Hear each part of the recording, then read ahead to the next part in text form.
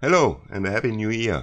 Welcome to my very first translated video on this channel. I'm sorry, I'm an old German man and my school English is very old. So I hope you can understand, and I translated this because of the Stinger 2 first video on this channel. There were a lot of visitors from UK and USA, so this one is in English for you.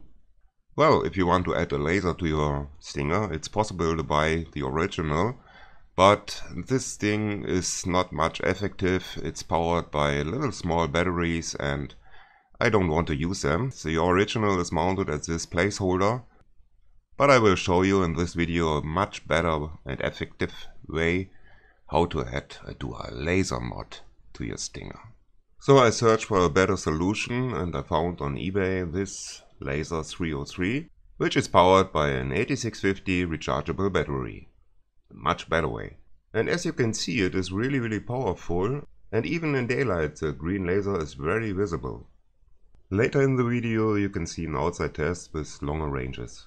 Yeah, the lasers are very cheap, so I ordered 2 of them. I want to be safe that they are working, and then I came on the idea to mount both of them. Why not? But how can I do it? The original mounting hole is too small. There's no way to resize it, and so I think about another way. The first idea was to build an holder for the arrow lid replacement, but then I think it is too high and much away from the arrow fly line, so I found a better solution.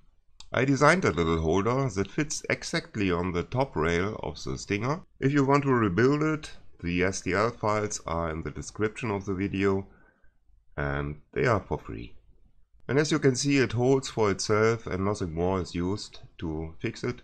And now the lasers can very easily be mounted and they hold even for itself without any screws or something else. The next question was how to turn the lasers on and off, because they are only working as long as you press a switch on the top. And it's not easy to press the switch and shoot at the same time.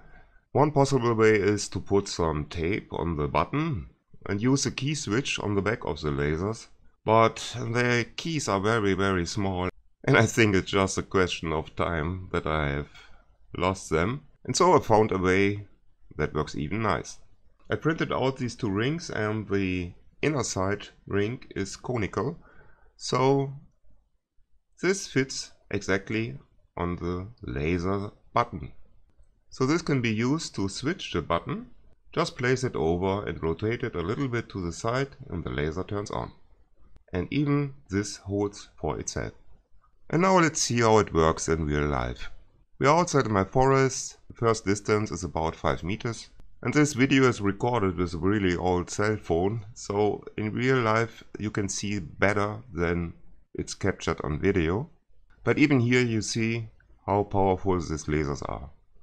This tree is about 20 meters away and the range of the lasers are very high. Even in the trees behind you can see the points jumping. And now a second test on the other side of the house. Meanwhile it's raining and a little bit darker. And we are now in the range between 15 and 100 meters, and even there you can see the laser light shining. And the range is much higher, as you can see. In the future I will replace the one laser with an LED flashlight, but I think this was a nice idea for this video. I hope you enjoy it. Wish you all the best in 2022. And if you like this video, please leave a like, leave a comment, or subscribe for future crazy projects.